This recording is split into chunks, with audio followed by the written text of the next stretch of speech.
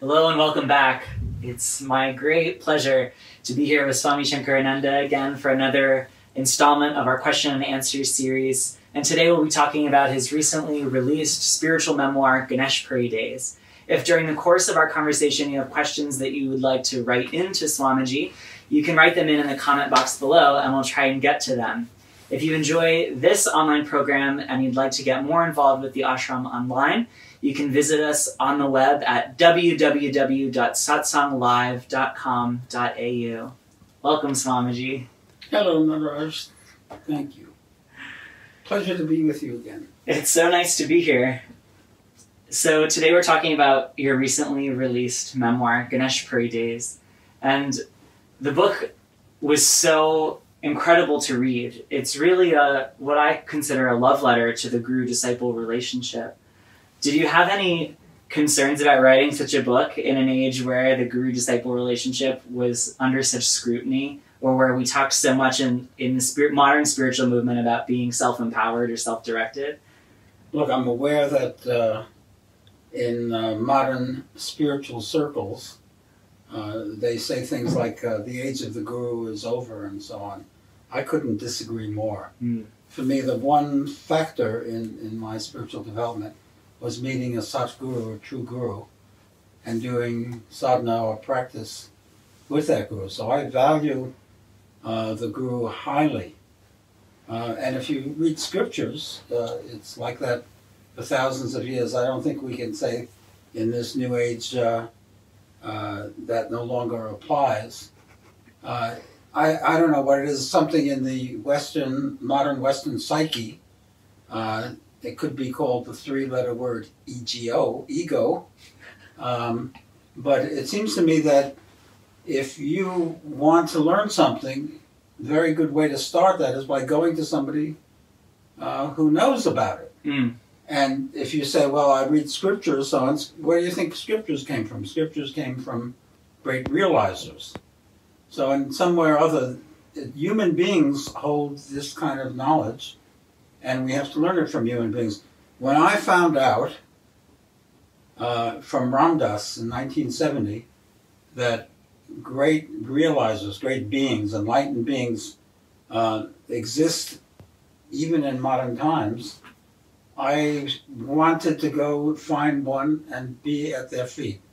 That's the first thing I wanted, because I had become very confused by life and very frustrated, and I wanted to start to grow and to understand things more deeply. So I said someone who's attained that goal would be able to instruct me. So I didn't have that point of view. So I think it's a wrong point of view, but it reflects something in our age.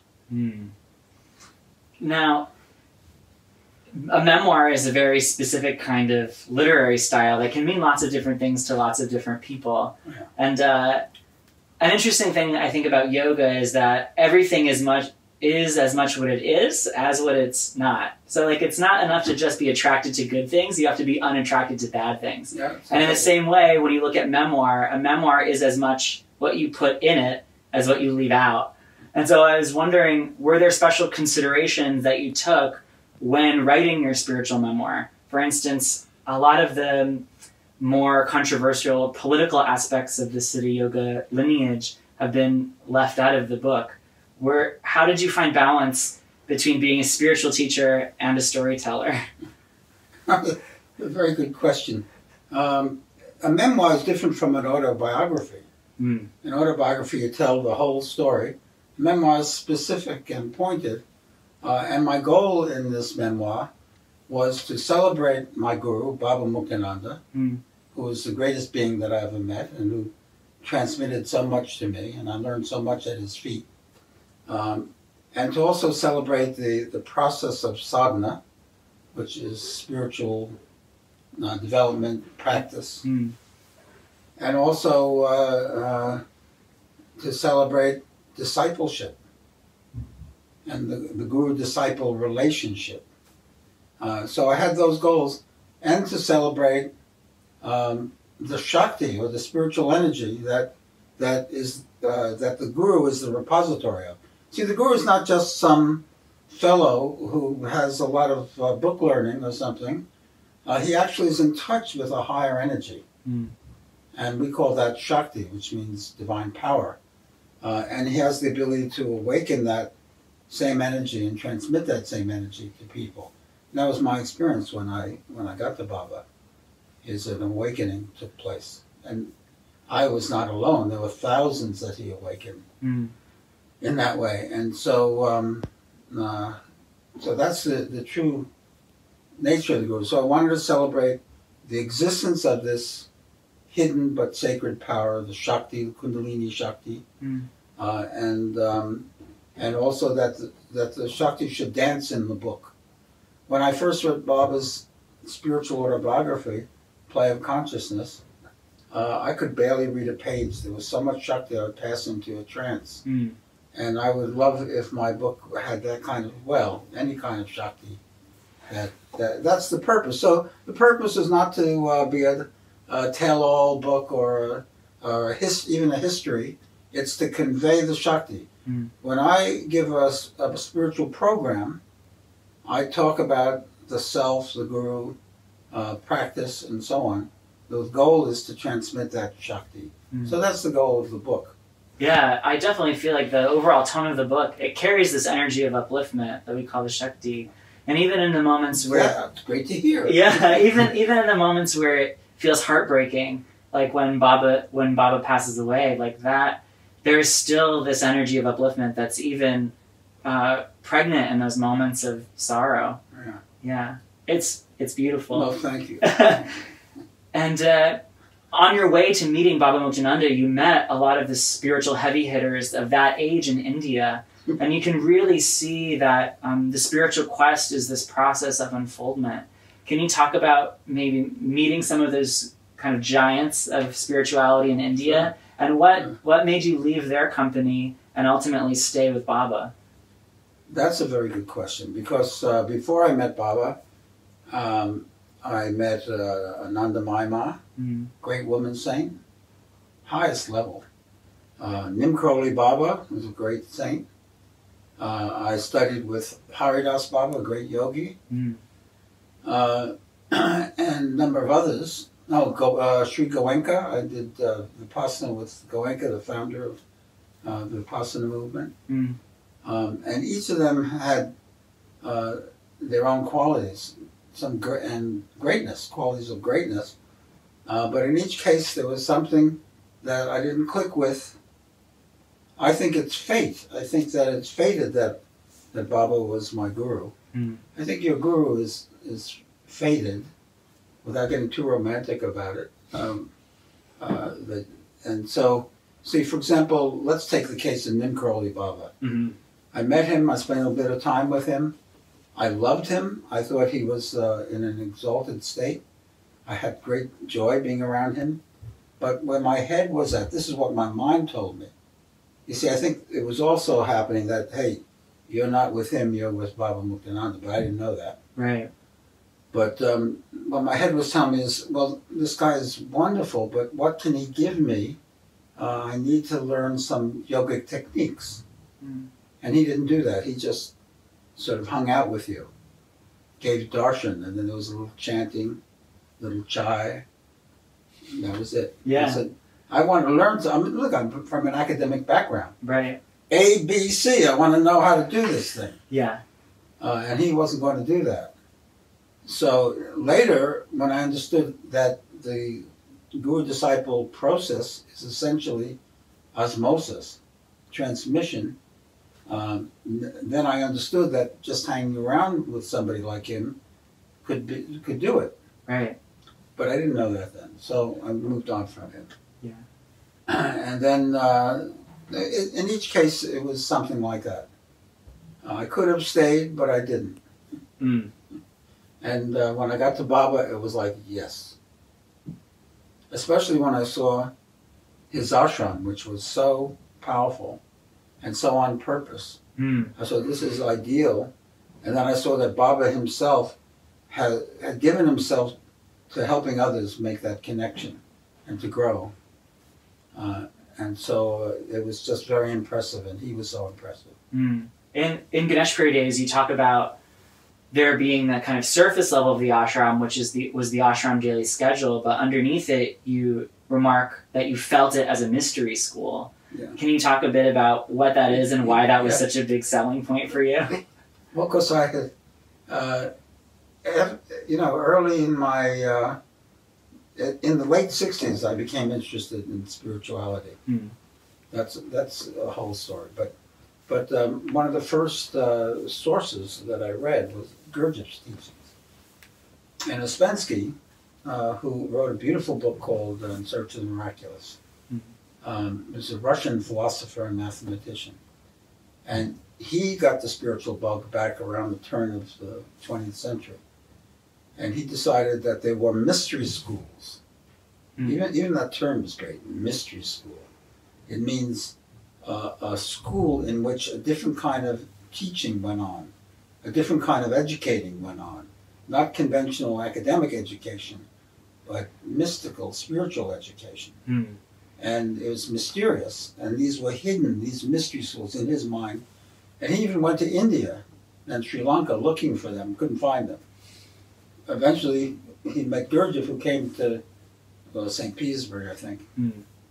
Came to him. The mountain came to Muhammad. So I had that notion that mystery schools, wouldn't it be great to find a mystery school where the ancient truths are transmitted? And I imagined everyone tiptoeing around in like secret places, whispering, and in their little caves, meditating, and the master walking among them. I had this image. But Baba's ashram wasn't like that at all. It was filled with people and joy and exuberance and noise. It was crazy, but behind it, if you had the eyes to see it, there was this mysterious process going on. The Shakti was dancing there. So it was a mystery school in plain view. You could easily miss it, but that's what it was. One of the things I love about Ganeshpuri Days is that we get a direct glimpse of your inner process of being involved in this mystery school. And at the heart of it is you kind of untangling yourself from ways that you're contracted or ways that you suffer. And you call it frying in the book. And so if you just want to share with the people at home, like when you talk about frying, what is frying? And is this kind of suffering necessary on the spiritual path? Like, do we have to fry? No, of course not. Don't do that. Alas, yes. I think frying is what happens when the ego meets the Shakti. When the spiritual energy starts to meet the ego, and there's a fry that takes place, because a lot of your preconceptions and your habits and your rigidity has to be melted down, as it were. Now, frying is a metaphor, but it seemed like a very good metaphor. And we all, living in Baba's ashram, there was a small group of seekers from all over the world living there, and we spoke that line. We said, "Oh, I'm frying." What that meant is I'm out of touch with the Shakti. I'm not in harmony. I'm burning in some way. I'm full of anger. I'm full of fear. I'm full of depression, something, and I'm burning through it. And then you emerge from that, and you feel that upliftment again. And then something else comes up. You might go back into a fry, but gradually, as you master the process, the fries are shorter, and you know what to do about them. But the fries all come from ignorance, from that. And it's what Gurdjieff used to call intentional suffering. He said, everyone in life suffers. Everyone. Nim Karoli Baba said, he used to sit there saying, tul tul nan nan, tul tul nan nan, which meant too much, too little. Says everybody's living in a world that's too much or too little. Right. Too much bad stuff, too little good stuff. And we burn in that. So we fry in that. That's the normal condition of life. Too much, too little. Too much virus, not enough fun. Yeah, and the mind seems to continually pull us in between those two poles. Too much, too little. As you were in the ashram... But Gurdjieff said, just to finish that thought, yeah. Gurdjieff said that intentional suffering is different. That's when you subject yourself to a spiritual discipline. And that's suffering in a sense because you're not indulging yourself and running around. And out of that, something good comes. Real growth happens. Right. So the fry that we had in the ashram was intentional suffering. It was worthwhile. At least I felt it was. Yeah, you could really tell the rigor of your sadhana. The sadhana that was happening in the ashram was really a crucible. Like every part of you was just being melted down. Yeah. All the ideas that you had about yourself and your life had to go. Yeah. But it was also a lot of fun. Yeah. And hanging out with Baba was a great thing. There was a lot of joy and upliftment too. And frying. How were you able to build such a strong relationship with Baba when on paper his cultural and social conditioning was so different? I mean, could you paint a picture for us of what was Baba like and how were you able to relate? And we couldn't even speak the same language. Right, but it's still a love story, I can't explain it. He was so full of love, so full of joy, and so funny too. And the energy was so great. It's hard to explain. It was just a marvelous time. Not that you always felt in perfect sync with him. You would burn about that. That was a real burn. Right. Baba's not approving of me. And then my own neuroses would come up, and I would imagine and conjure all kinds of things, and have to struggle with my inner demons. Most of my time in the years I was in the ashram was struggling with my inner demons, my tearing thoughts, and trying to come to some acceptance of myself. I like to think of them as my inner New Yorker. It's not my inner demon, it's my inner New Yorker. Well, there's a little difference. I know. Yeah. But all my uncles and aunts. Yeah. As you hang out with Baba and as your relationship to the yoga starts to really blossom, you get a real sense that as you are engaged in these question and answer sessions with Baba, as you confront the turnings of your own mind, each answer you get from Baba or each insight you have is its own kind of initiation into the deeper mystery of yoga. And we see you really progress from one age of your sadhana to the next. Can you talk about how, when you're living in close proximity with the guru, how everything is this kind of little initiation where something's given and something's taken away? Well, it's like that. It's a highly intense, and Bobby was talking about the play of chitti, which is like you could see consciousness sparkling. And the ashram was a very special atmosphere where everything was filled with meaning and transformation. So it was a bit like that, and every word that he said, he answered my questions. They mostly were extremely transformative and useful to me. Sometimes I would leave a question-answer session shattered in some way. Had to go have a cup of chai and calm myself down. And any answer to somebody else, I would take it personally. And I'd say to myself, that wasn't for you, that's for him. So it was very intense, but it was worthwhile. And of course, you don't know where you are while you're doing it. But then later you're in other situations and you see how much you've gained, how much easier things are for you. But it's a great process. I recommend it for everyone, at least a little bit. I went in whole hog. You really did. But to spend a little time with a great being is a marvelously productive, transformational thing. And because you were committed to it so fully, you immersed yourself in a whole other world so fully. At any point in that process, were you ever thinking about your future? There's a bit of the book where you begin to study astrology, and it seems like that might be something you can do. It turns out to be a huge a huge fry, and then ultimately. Yeah. I during those years, see, my career was already in place. As an academic, in English literature, and I already had a good job teaching literature, and but I was deeply dissatisfied. And so when I got there, I settled into this thing. I'm just here, and I was really seeking the knowledge of the self, self-realization, enlightenment.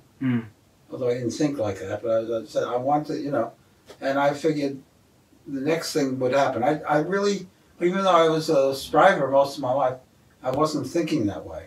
Right. For some reason, I just was there, and I thought when the next thing happens, when it happens. I mean, when I got to India, things happened magically. You know, I went to this person, that person. I got introduced this way, that way.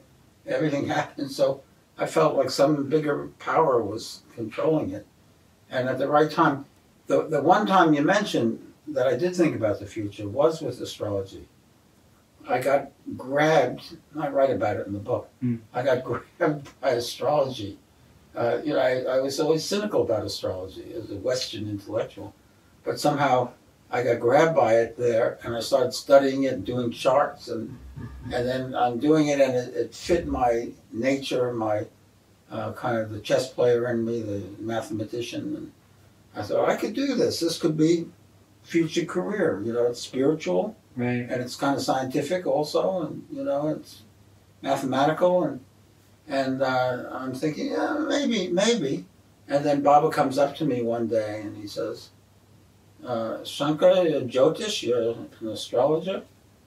I said, gee, Baba, yes, Baba. He says, get rid of it.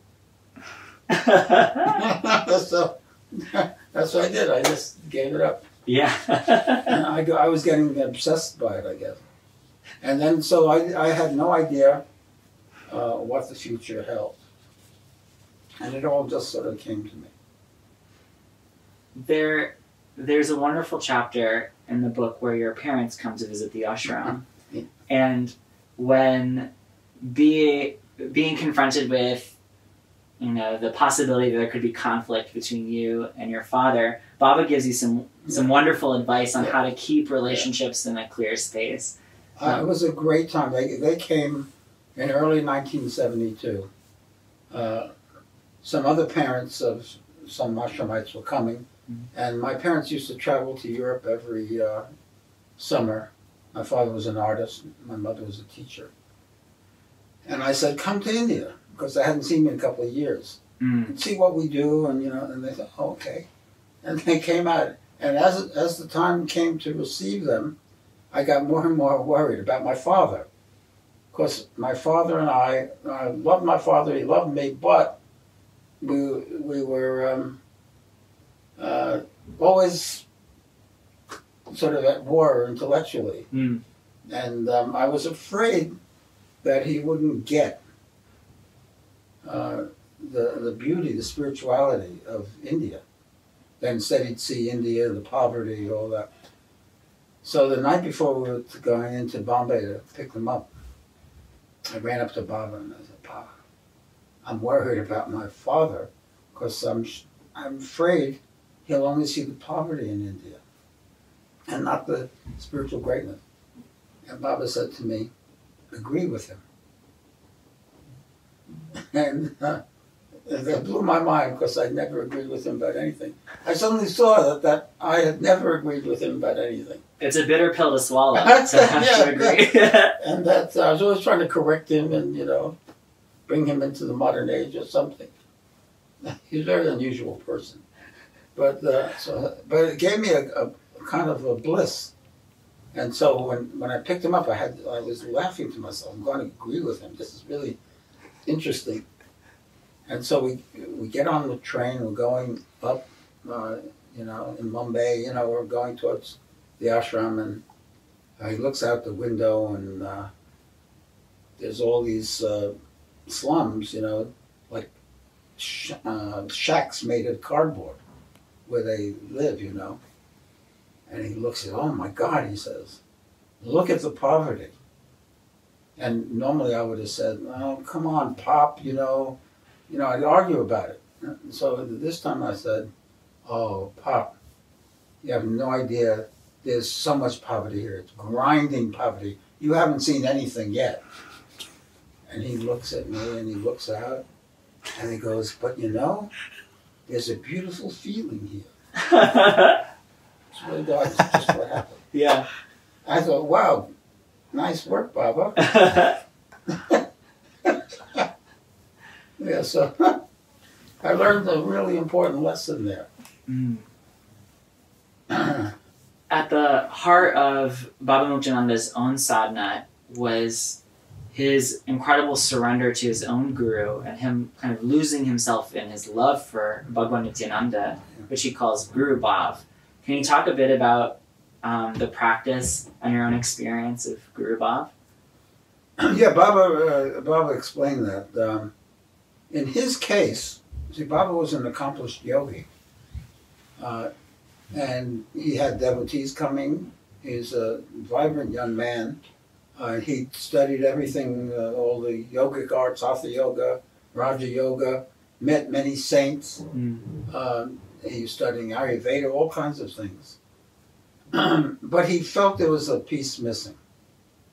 And then he didn't know what it was. And then he went and had darshan of Bhagwan Nityananda. And Bhagwan Nityananda gave him Shaktipat. And Baba's consciousness exploded and he saw Brahman, like that cosmic experience. And it blew his mind because he didn't know that was part of the path, because it's very esoteric. Yeah. So then after that, he made Bhagwan Nityananda the core of his sadhana. And then he began to meditate on him. And he understood this transmission that happens. And by opening himself to Bhagwan Nityananda, he's not opening himself personally to the person Bhagwan Nityananda, but to that energy. And so that was the practice that Baba wrote about in his book, and I practiced. I opened to Baba, the Shakti of Baba, and it worked very, very well. The knowledge and everything else is transmitted subtly and mysteriously. So that's Guru Baba. Wonderful. And as your relationship with Baba continues to blossom, could you talk about how being with Baba changed when you started to go on tour with him in America? Yes, the ashram was, maybe 100 people, I don't know. Anyway, during question and answers, we used to be able to fit in his room. So, and then it got too big and we would meet in the courtyard, but it never got that big. A lot of people come on weekends. But in the 1974, he went on his second world tour, and after that it got immense. And in short order, it was a big operation with thousands of people there and programs and big intensives, and it was completely a whole different thing. We were just in one place doing our sadhana, working on ourselves, doing the mantra, doing the chanting, doing the meditation, doing the ashram work. And now it was a lot of service and doing different jobs around, running housing and the kitchen and catering to people. It was completely different, yet the Shakti was the same. And by that time, Baba had, after a short time on the tour, Baba sent me away to start an ashram. So I would come in from time to time to see the tour. And to me it was delightful because Baba's teaching was marvelously noble and compassionate. When we were with him in the fry pan, as it were, he would be saying, work harder, work on yourself more, get over your bad qualities, do more mantra, do more meditation. you know, like that, and we'd fry. But in the big programs in the West, he'd say, "You are the self, you are consciousness," and I'd say, "Oh yeah, that's right." And so I felt very happy about it. And it was that life of service that you started to lead, especially once Baba was on world tour, that led to such a kind of extraordinary life. And the end of Ganeshpuri Days is incredible. I won't spoil it for you. But the art of memoir is so reflective. If I was wondering if hindsight has taught you anything about your experience, or if you could talk to that young Shankar from what you know now, is there anything that you'd want to say to him? Oh yeah, I'd say enjoy the ride. Don't worry. The worry is not essential. Just enjoy your time with Baba, and just meet every day the same, and don't think about attainment or anything like that. And if you have some bad thoughts or tearing thoughts, they don't matter. Just keep going. It's fine. And that the universe is essentially benevolent. And even without meeting a guru, the universe means well for everyone. And that what we need to get comes to us. And it's leading us home, as it were. I profoundly believe that. Everyone is being led to self-knowledge and to the right place. We don't trust it. We don't believe it. We think there's a big conspiracy and some strange group, the Illuminati, are running the universe and making us all crazy. But no, God is running the universe, and He's full of compassion and full of wisdom, and He's going to get us home. It's we who don't cooperate with Him. So it's good to come into a little more harmony with that large process, that large energy. But I would tell Shankar, I'd say, it's okay, it's going to be all right. Do your practice and enjoy it. Enjoy it. You had the opportunity to spend all that time with such a great being as Baba Muktananda, you know, the legendary kundalini yogi, the self-realized master. Enjoy it. Talk to him more. I was so scared of him half the time that I couldn't say anything. But now I think I don't know. If I saw him, I might get scared. But I think I could say, hey, Baba, what about this? That's beautiful wisdom that I hope we can all take to heart a bit more after hearing that. Yeah. Live with faith. Yeah. Wonderful. Well, I think that's all the time we have for today, Swamiji. Oh, that's great questions. I just wanted to remind the viewers at home, if you'd like to learn more about Kashmir Shaivism or tune into Satsang or any of our weekly programs, they're all streaming online at www.satsanglive.com.au. Thank you, Swamiji. And the book's available now. Yes, the book is available worldwide. Yeah. So read the book and tell me what you think about it. So.